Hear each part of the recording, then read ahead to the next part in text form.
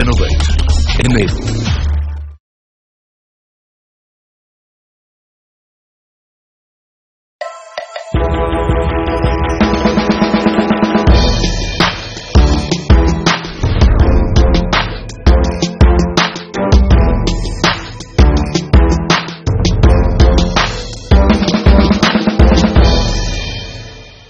Hello and welcome to another episode of NSE Fin Wiz powered by CNBC TV 18 Season 3. Today we're at the headquarters in Powai, Mumbai of one of India's leading IT global services provider, L&T Infotech. One of India's leading global IT services company, L&T Infotech is ranked by NASSCOM as the 6th largest software and services exporter from India. The IT giant provides end-to-end IT solutions and services to banking and financial services, insurance, engineering and construction, consumer packaged goods, retail and pharmaceuticals, and many more industries. NSE Finwiz visited L&T Infotech in Powai with the country's finest experts to advise and educate the young employees on investments and financial planning.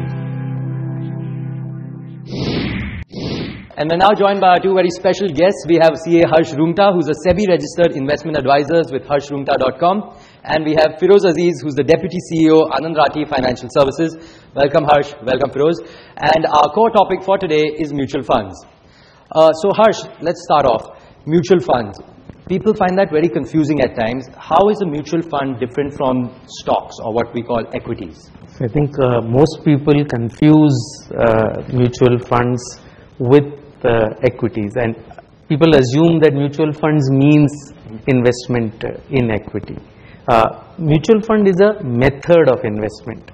A lot of people, a lot of investors pool their money together, appoint a manager effectively, and that manager invests based on whatever he has promised.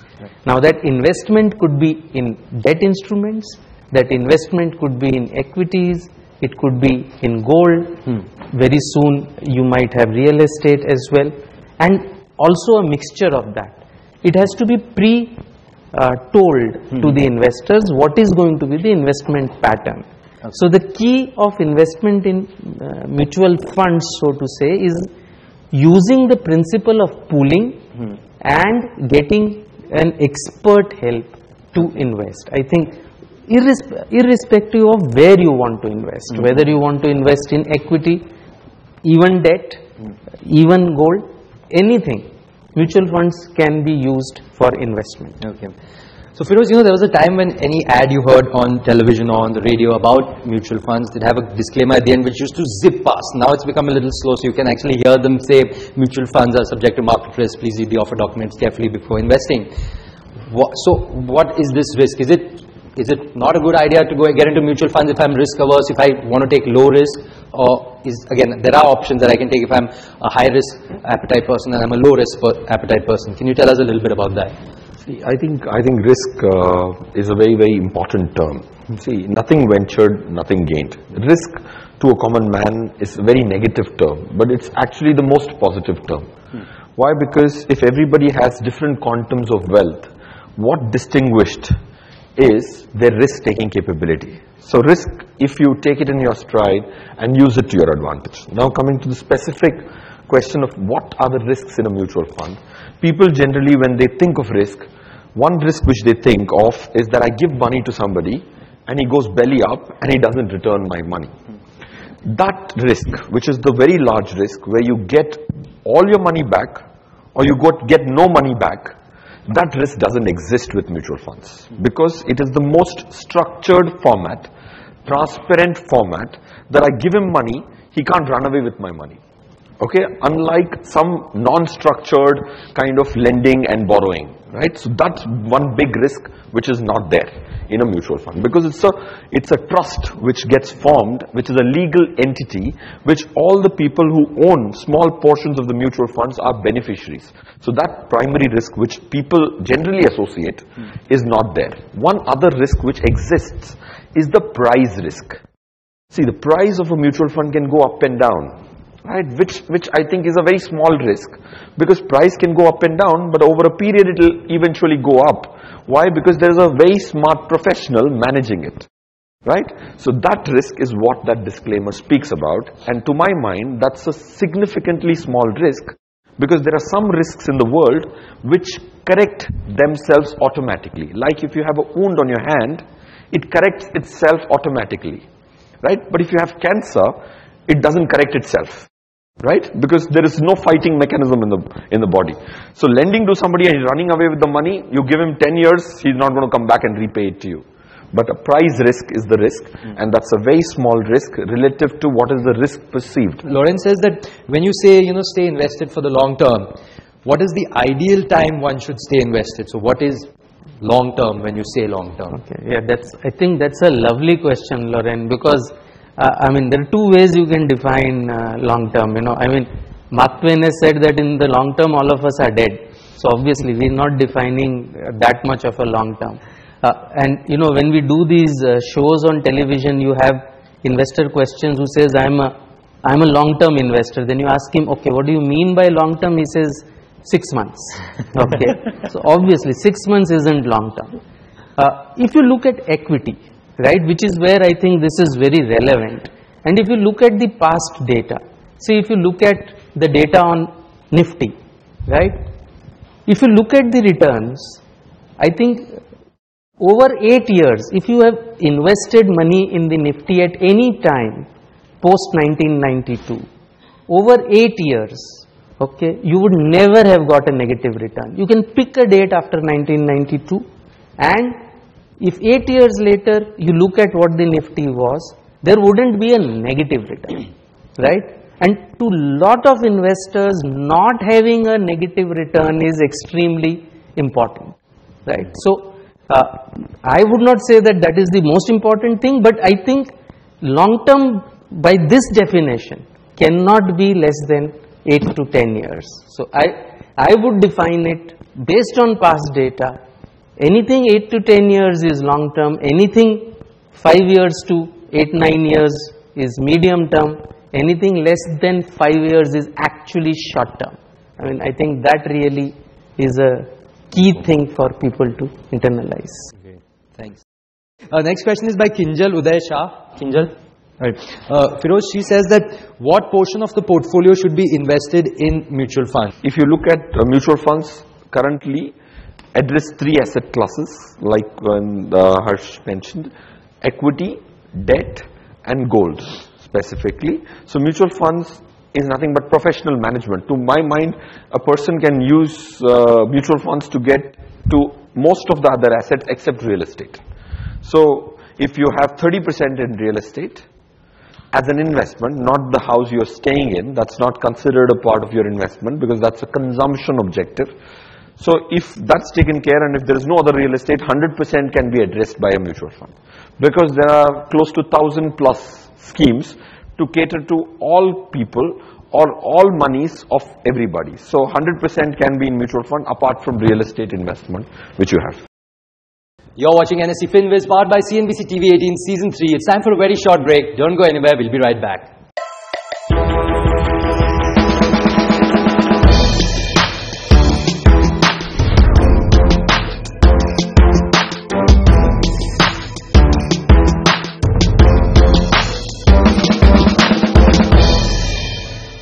Welcome back. You're watching NSE Fin Wiz, powered by CNBC TV 18, and today we're at the office of L&T Infotech.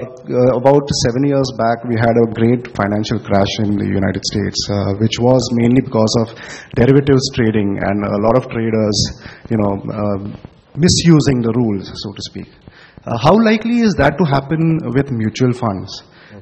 We know that there are regulatory authorities, but despite having regulatory authorities, there were some discrepancies and we had this big crash. Like you rightly said, Subodh, that last time in 2008, there was a lot of derivative. Now the question is, what is a derivative? It's a little complex instrument which actually helps people speculate, or also has other purposes which are safety and stuff. But if people use derivative for speculation, then you can actually bet very big. That's what some large financial institution did, and that's where there was a lot of financial crisis. Coming to how is that different than a mutual fund, that derivative positions in the US were predominantly speculative positions of the financial institutions, not somebody else's money. In a mutual fund, you're managing a third party's money. If I am a professional, for example, managing somebody else's money, and then there is a regulation on me that I'm supposed to do it only with use derivatives only for example, in Indian context, you can only use derivatives for hedging purposes. You can't use it for speculative purposes. You can't, there are so many do's and don'ts with respect to regulation specifically on derivatives on mutual funds. You can buy derivatives, you can buy options but can't sell options. Okay, so the point here is, there they were taking speculative positions on their own money, especially on their proprietary money. Here there is somebody who is managing monies of somebody else with some regulator overseeing their process, and also in the ground rules it's very clearly laid out, and that gets checked and reported, if not higher frequency, at least on a monthly basis. So that risk of getting that done in a mutual fund is a very, very low risk. My question is, how does this mutual fund utilities and common account number works? It is one of the ways in which you can invest. So MF Utilities is a platform which has been promoted by all the mutual fund companies together. Okay. The idea is that once you get what is called a common account number from the MF utility, right, you will be able to invest across any schemes at the click of a button online. It helps you take you online, it helps you redeem online. You can change, suppose your bank accounts change. If you change that at one place, automatically it will get linked to all your existing investments as well as new investments. It's a way of making your investments convenient, faster, lower cost. I think those are the three things. So that is one platform. There are other platforms which offer similar facilities. So I mean, it's one of the platforms that have sprung up recently to help investors do their investments cheaply and conveniently and at a lower cost. On that note, it's time for a very short break. Don't go anywhere. We'll be right back.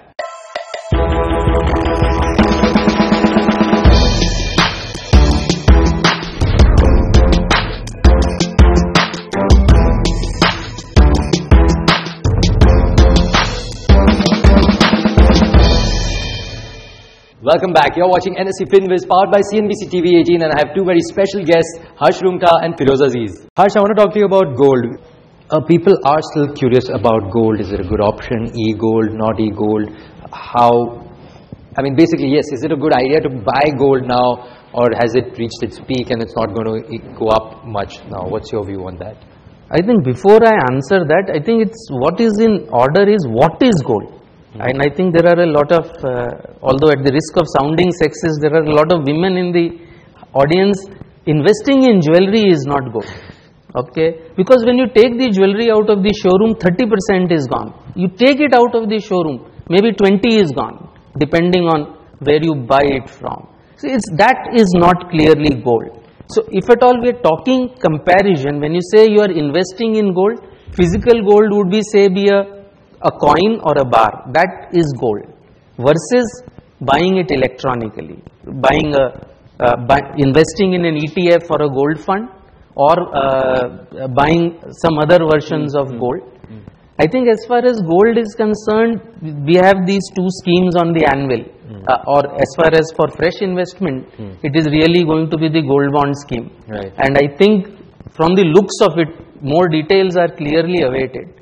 But I think from the looks of it, the gold bond scheme clearly is going to be fairly attractive. I think the fear that I have is that it will be too attractive. My question is, considering that gold has given negative returns in last 2 years, and due to China crisis, it's expected that future will also be uncertain. So do you still suggest to invest in gold ETFs? If yes, then what should be a percentage? So I think any asset class, there needs to be a balance. You know, you cannot look at what has happened over the last 2 years and 3 years and keep shifting your investment strategy. I think you need to plan your overall investment strategy. And I think when you plan your overall investment strategy, gold will always have a part. Okay, as long as it has a part that is commensurate with your needs, So typically, I think for any client, we would say 5% to 15% of your portfolio should be in gold. That's one. Second, it should not be built one time. You should not just pay money and take that ETF at one time. Like equity, because gold prices are volatile. Like equity, we recommend that you should buy systematically over a period of time. Similarly, gold should be bought systematically over a period of time. So you don't really need to worry about the China crisis or whatever. I mean, the idea is that when you invest systematically, you insulate yourself from a lot of noise as long as you're doing it over a period of time. Yeah, my question is that is how to build a mutual fund portfolio. That is how much I should invest in balanced, how much I should invest in equity, mutual funds, fixed income. Feroze? Yeah. See, that's practically the last step of your financial planning. It is not the first step. First, you need to see what are the goals I have, which I want these financial instruments to meet. That is the first step. There are two types of goals, one which you have to meet. There are some goals which you can do without meeting in a lifetime. Doing a world tour might not be the most necessary thing, but getting your child educated, getting him married if required, getting your retirement corpus in place, all those are need to have kind of goals. So first, laying down your goals is the first step before you get to mutual funds. After you do that, factor in for price rise, which is also called inflation, because money value depreciates significantly. So the next step is inflation. To put things in perspective, 30 years back, whatever 100 rupees you had is just worth 6 rupees today. So 95% of the value of the 100 rupee note has now become 6 rupees. So first step is goals. Second step is factor in price rise. Third step is choosing the right instrument or the pathway which will help you beat your goal.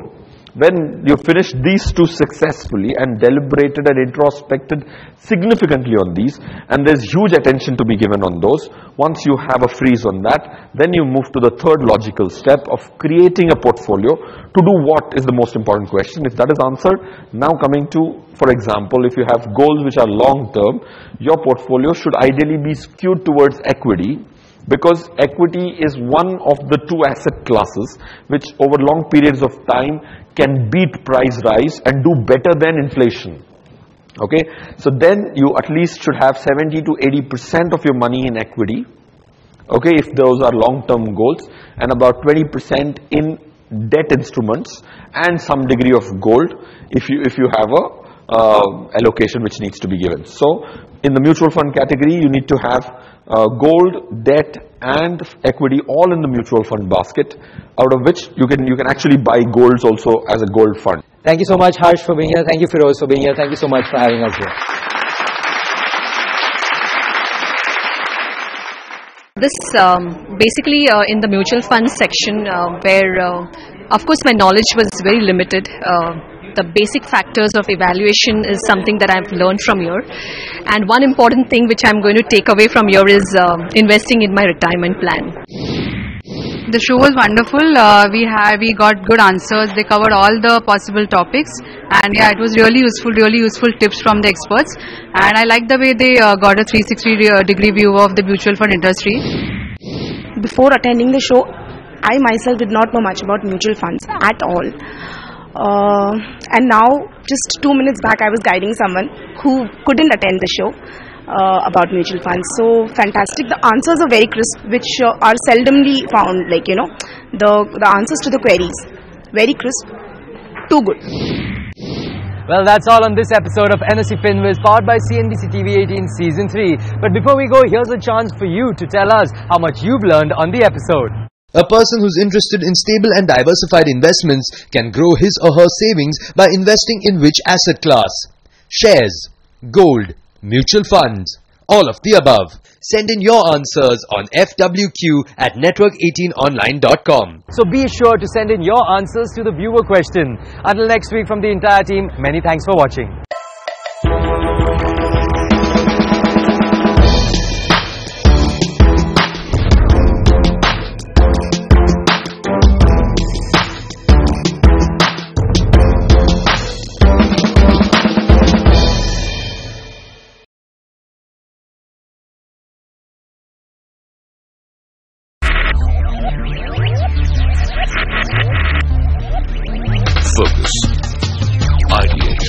innovate, enable.